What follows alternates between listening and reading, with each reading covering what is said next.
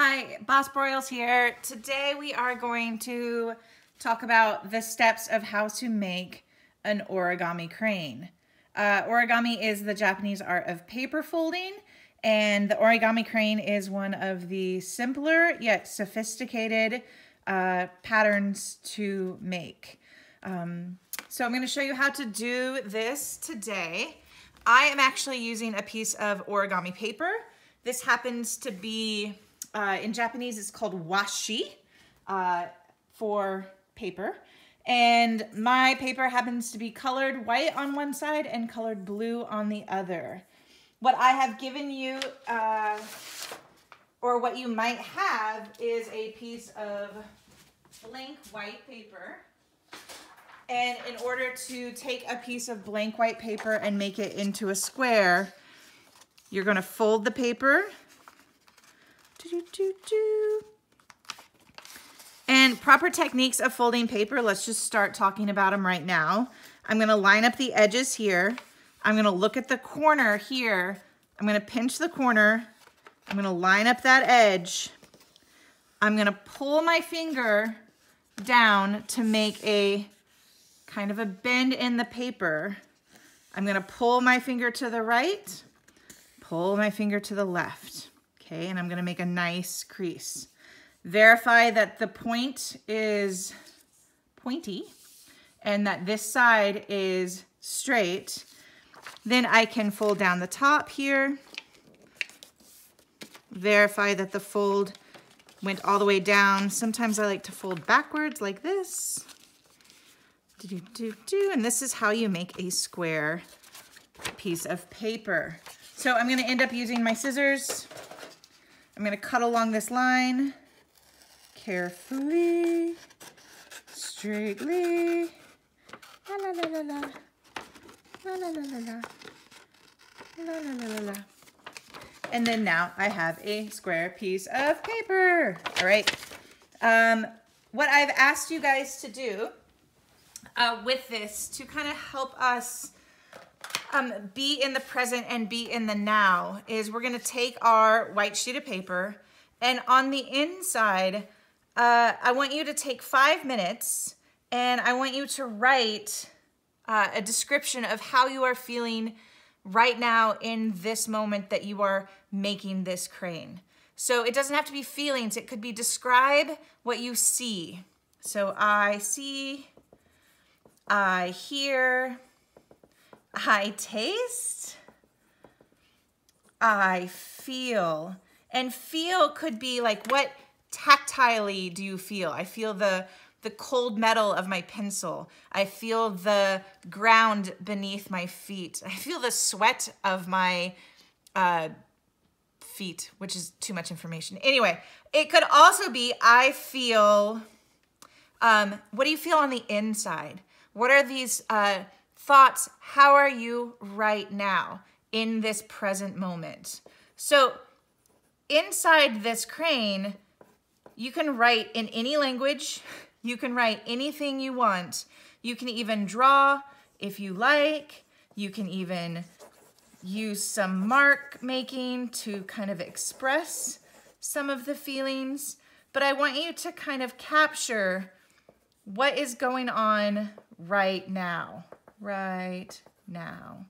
Take as long as you need to be in the present. I'm not going to actually write stuff here because this is a demo, but I would write all of these things here. No one's going to read this. It's going to get folded up and it will be on the inside of our crane.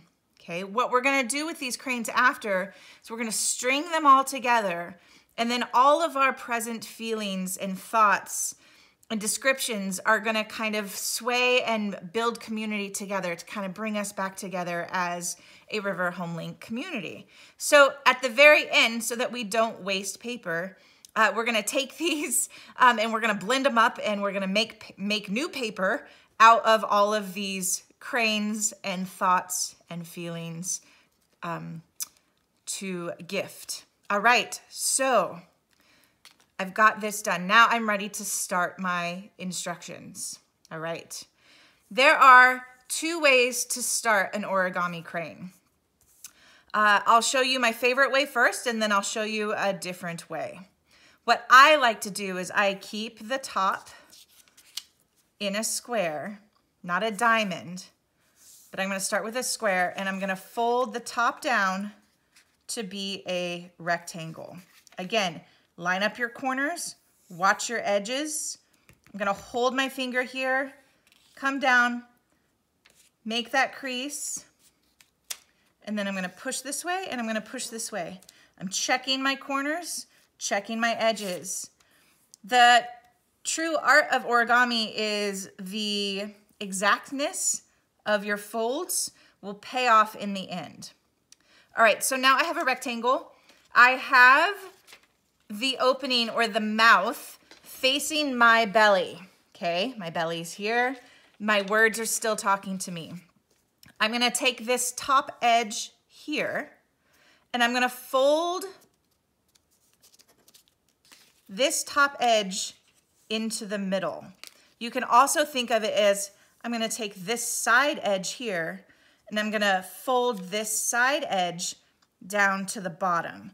So if I'm looking at the bottom here, the side went to the bottom, I'm gonna look at my corner, make sure I get my corner nice and cornered. Okay, line up my edge here. Again, pull down to the middle, pull down this way, push up this way, okay? Go over your folds, make the creases really nice. All right, next thing I'm gonna do is I'm gonna flip this over. When you are looking at origami instructions, when you see this symbol, if you can see that, whoosh, that means flip over. So I'm gonna flip this over. I'm gonna do the same thing. This side is gonna go to this bottom. Watch your corner. Watch your edge. Pull to the middle, crease, crease. So now I've gone from a square to a rectangle, now to a triangle. Here's the tricky part, but I have a way to make it really easy for you. If you notice, I have a top fold, I have the hole in the middle, and I have a bottom fold. What I'm gonna do is I'm going to take my finger and I'm gonna put my finger inside the hole and I'm gonna push down on the bottom fold. So here and here. With my other finger, with these little pinchers, I'm going to put my thumb inside the hole and I'm gonna pinch the top flap, okay? So finger down, thumb and pincher up. What I'm gonna do is I'm gonna lift my hand straight up and then I'm gonna pull it over to the right. And what's gonna happen is it's going to flip this back into a square, okay? I got some little paper bubbles up here. Sometimes you just need to go and push on them a little bit so that they refold along the same lines. Okay, I'm gonna do that again real quick. So I had, I was here. Fold down, flip, fold down. This is the tricky part. Hold your finger inside the hole, hold that bottom flap. I'm gonna grab the top two, okay? I'm gonna lift, oh, I'm gonna switch my fingers, this one and this one. I'm gonna lift up and pull over to the right, okay? Up and to the right, and you're gonna form a square. This square has a square on top, a layer one. It's got two little legs in here, and then the bottom layer. That's our square. Ta-da! There's instructions that take you through this method. This is called the crane base, but there's instructions that say make a diamond. So fold down from the top to here. Make a diamond. Then it says make a smaller rectangle. Okay? And then it wants you to take one of these rectangles and you push it down to form the square. Flip it take this rectangle, you can see it has a big hole in it, push that down and make a square. This method never worked really that great for me, but that's why I do. I mean, it works, it works. Find what works for you. This one goes forward, back. There we go. All right, so that is the first part of the crane base. Yay! I've moved this around so much. I want to verify that this crane is facing my belly, that it can talk to me. So the mouth, blah, blah, blah, blah, blah, is facing my belly. What I'm gonna do next is prepare for my petal fold. What I'm gonna do is I'm gonna take this bottom edge, notice there's 2 layers here. I'm gonna take this bottom edge and I'm gonna fold this bottom edge to the center of my square. So it's gonna end up looking kind of like a kite. So I'm gonna, again, watch my corners down here on the bottom. Oops. Just fold 1 layer up. I'm gonna do the same thing on the opposite side. Just the top layer, I'm gonna fold it up, watch my corners, fold that up, all right? Now I'm gonna turn it over and do the same on the other side. Flip it over. Do it this way. Take this edge, match it to the middle, watch your corners, and fold that up. So now I have this little kite. All right, the next step I'm gonna do is kind of a step in preparation. What I wanna do is I wanna take this top piece, this top triangle here, and I'm gonna fold it along this line. So I'm gonna fold down. Okay, I don't wanna crease my little kite. I'm gonna fold this down and I'm gonna put a really good crease right here. Okay, push, push, push, push, push. I'm gonna lift this. Okay, this is tricky, pay attention. I'm gonna lift this part. I'm gonna open the kite. So I'm gonna open this one. I'm gonna open this one. And if you notice, what we've done is we've created like a hinge, like a door hinge. This is going to bend along this top line. What I'm gonna do is I'm gonna pick up from the bottom where the mouth is, I'm gonna pick up 1 layer. So when I pick up the top layer, it's going to open up. And if you notice, it's bending along that top hinge. I'm gonna open it up. It's going to refold. So I'm gonna hold it down here. I'm gonna open this up. You can start seeing it form. And sometimes I'll start at the bottom. I'm gonna watch my corners. It's gonna fold right along those same lines. And then this one's always gonna get some paper bubbles up here. Sometimes I like to just go up to the top.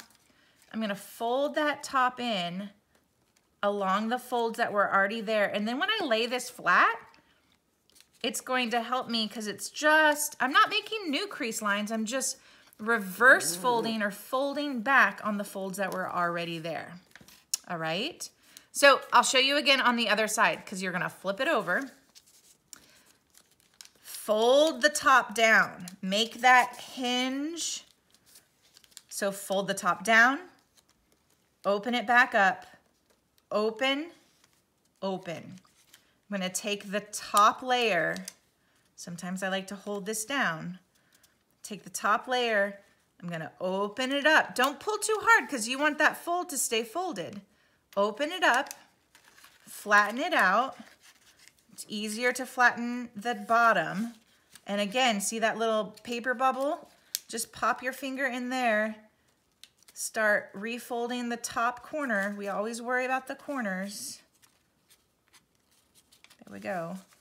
And then fold that flat. Whew! That petal fold is tough, but it's beautiful. So I have the petal fold on both sides. I want to keep these little legs. I want to keep them facing my belly so he can walk along, but keep the legs facing your belly. if you notice, there's 2 layers on the side. I'm gonna pick up 1 layer and I'm gonna take this edge here and I'm gonna fold it into the center line. So it's like the kite again. This one's gonna make smaller legs. So I'm gonna fold this edge here into the center. I'm gonna watch my corners. I didn't pay, there we go. And get this to be a nice thin leg. And you're gonna do the same thing on all 4 sides. So again, this edge here folds into the middle line. So fold that in.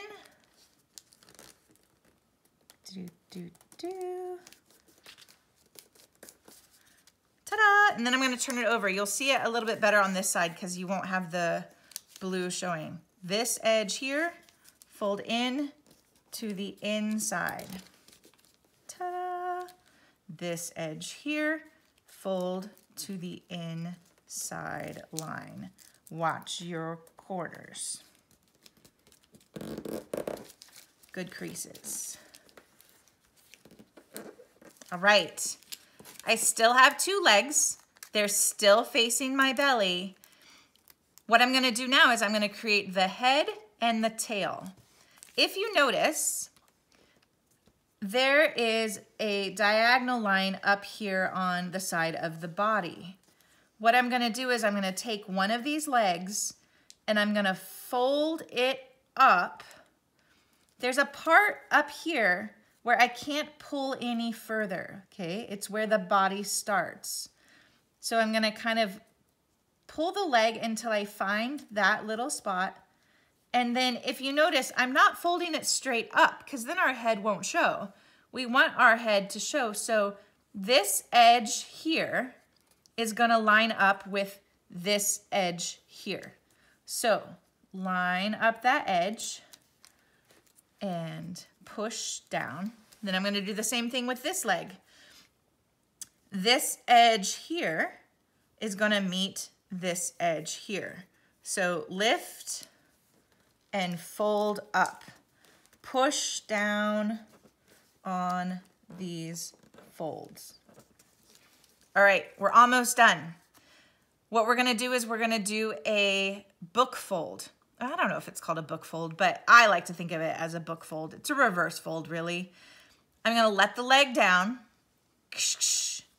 I'm gonna think about this as a page in a book. I'm gonna open the book, okay? Open the book, and I'm gonna fold this back up. Notice when I fold this back up, and close the book page, I'm actually refolding this fold back on itself. So it's gonna fold here, and then this top part folds back on itself. Okay, maybe I'll make that side the head because it didn't quite fold very well. Goes up along this edge. So let me try this again on this side. Lower the leg, open the book. You can see where there's a crease line right here. That's the line that is going to get folded up. And then you're going to close the book, but make sure that these edges are still together. You don't want the tail up here. The tail goes out along that diagonal. All right. So this happens to me all the time. I have one that refolded really good. I'm going to keep that as the tail. This one, this fold didn't reverse very well because maybe my sides were off, but that's okay because I'm going to make this into the head. To make the head, I'm just going to fold down, fold down. Here, I'll do it on the paper. To make a crease. There's the head. Okay, this last part is a little tricky. It's one of those kind of book folds or reverse folds. So I folded it down to get that crease. I'm gonna open it up. I'm gonna open up the head from the neck. I'm gonna push down the top of the head. And then when I pinch it closed, if you notice, there's a tiny little triangle that's forming in there. So you're gonna reverse the head, squish the head down. Now I have my crane. I can either just take it and pull my wings down if I want. I can also take and pop the inside. I like to take my thumbs and put my thumbs straight across the top here.